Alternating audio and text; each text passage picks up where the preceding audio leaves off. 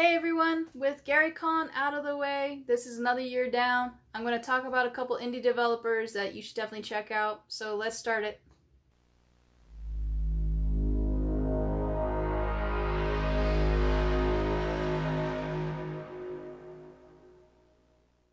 First indie developer was Lou. I have played with Lou at the other Gary Con last year.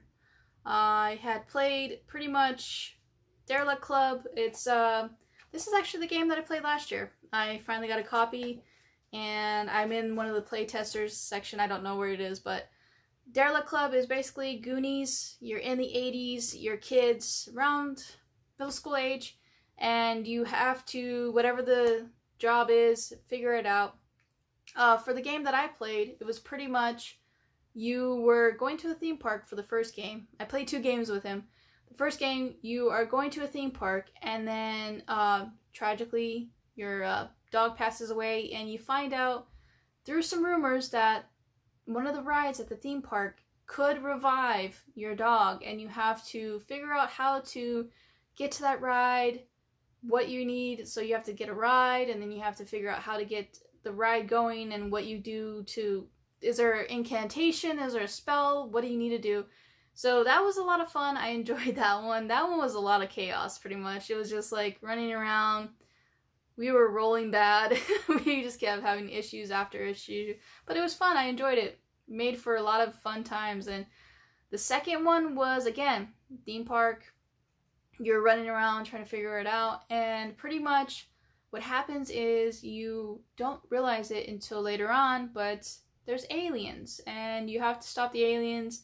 And you have to figure out what's happening to all your friends and everybody, and now you're questioning, who's an alien? Are you an alien? Like, you don't know, and so you're basically questioning yourself, like, is this real? Are you're in a dimension, a dream world? What's going on? So I really enjoyed this. It's definitely worth a pickup and try. I am going to leave a link for Lou's game in DriveThruRPG in the description.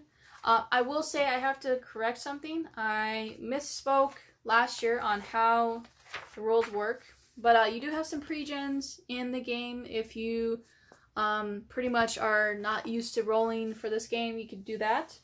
And you have a toy box, and pretty much what you do is you look at your dice. So I have 1d10, I have 2d8, I have 8d6. So you look at your scrap or your spry, whatever the DM tells you to roll. And say you have 2 scraps. So you go over here, you go, well, I'll use one of my d8.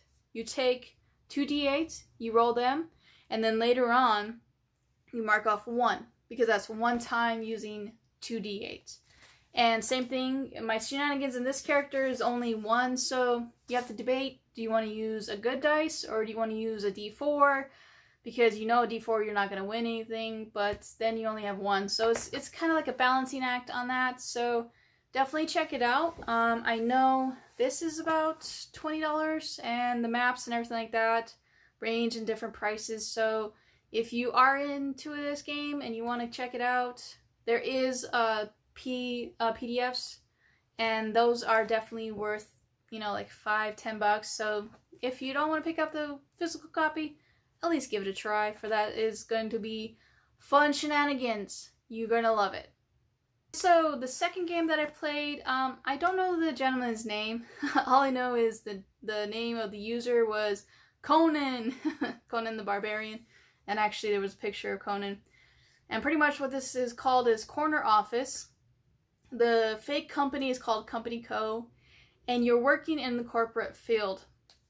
You have a multi-tiered tower you work for. It's like 100 floors or more.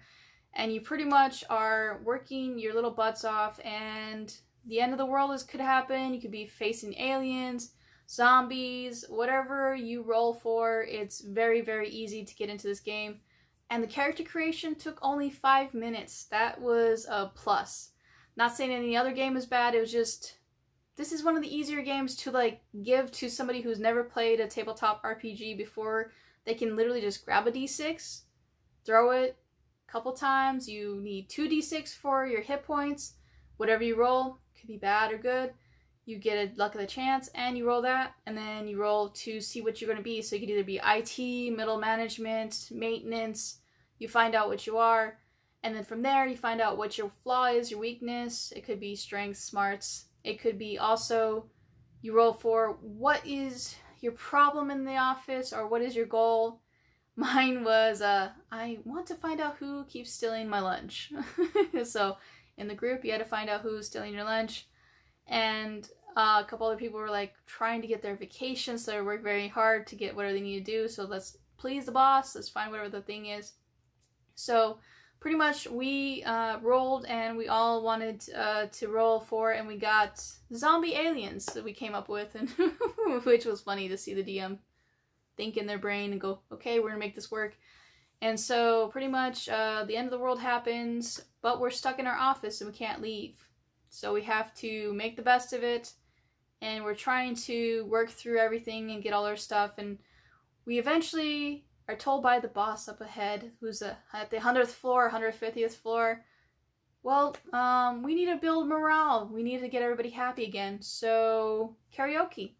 And we're like, sure, why not? And so we have to go down, but which is weird, the farther you go down, there's more chaos. But you don't know at what floor there's the chaos. And so that's where the fun part happens, where you roll your luck, you have to roll some d6s and see how many floors you go down. Each time the elevator stops, or you go down stairwells and you get some problems. And I really enjoyed this game. I had a fun time. We basically kept singing the whole time because we were, you know, finding people who had different issues and different things, and we were just rolling our little hearts out to try to get through and survive all the chaos. We had factions, we had different groups of, like, this company, part of the, like, the interns were fighting and battling us, and we had, like, gangs, kind of like Mad Max. And it was so much fun, to the point where at the end of it, we just sat there and talked about the game. And that tells you how much fun it is, because normally when people are not having a good time, or they're like, oh, it was a good game, but they're like, okay, next game, my con's still going on, let's roll out. And yeah, it was the last game, but I just wanted to talk about the game and have fun, and ask questions to the DM and the system and everything like that. And he showed me the website, which was eerily creepy.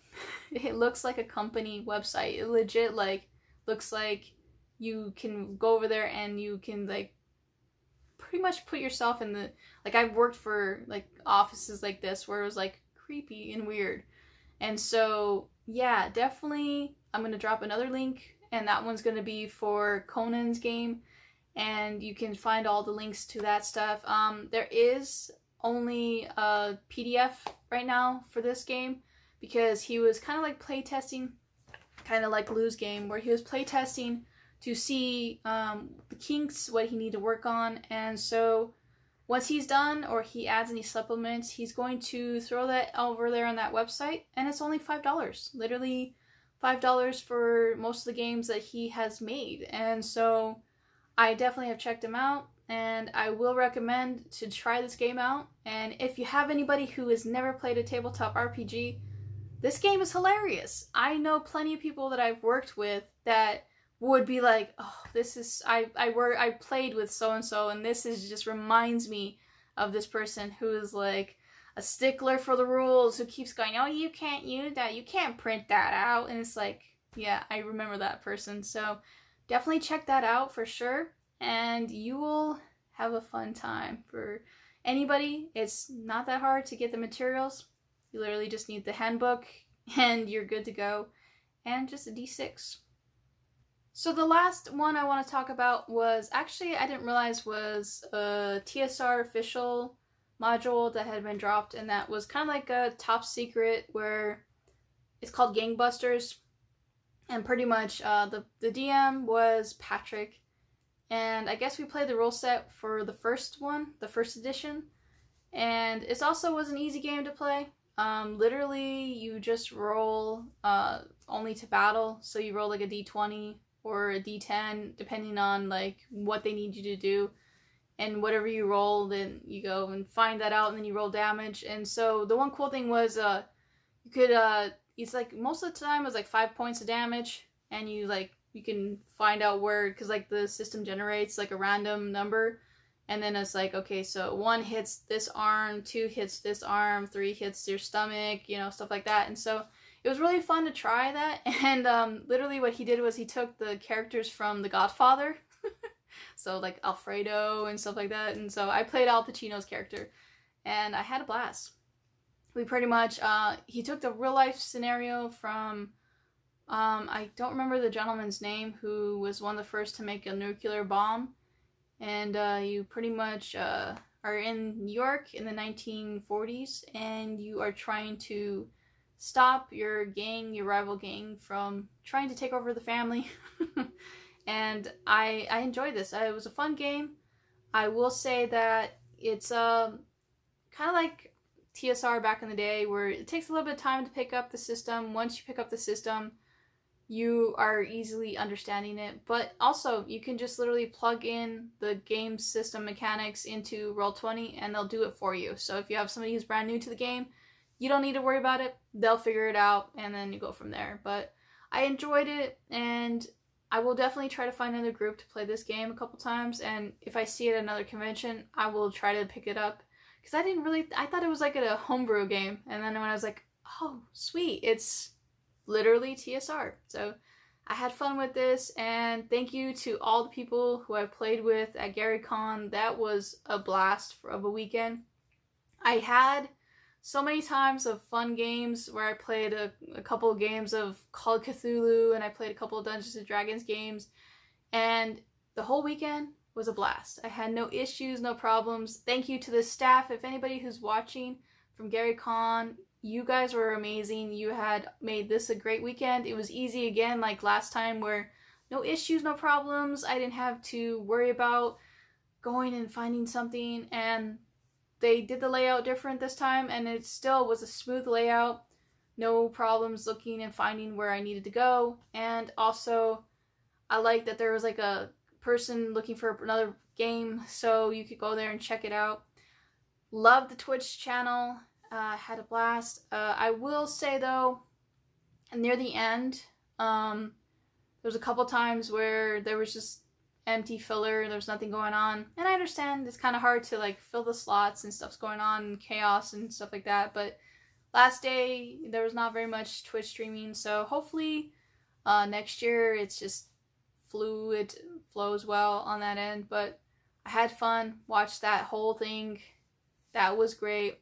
I did get to see a couple of people I've never seen before, because I like when they would say, oh, the people from Australia are here, the people from Europe areas like Germany, and you know, they had other people from UK playing, and they had a couple of people from Canada playing, and so it was a great time. I enjoyed watching different people from around the world, how they play their games, what other homebrew games I've never seen before, or official games that were run, and we'll see what happens on that. But thank you so much for watching. I hope you had a great weekend. If you did go to Gary Con, what were some highlights for you?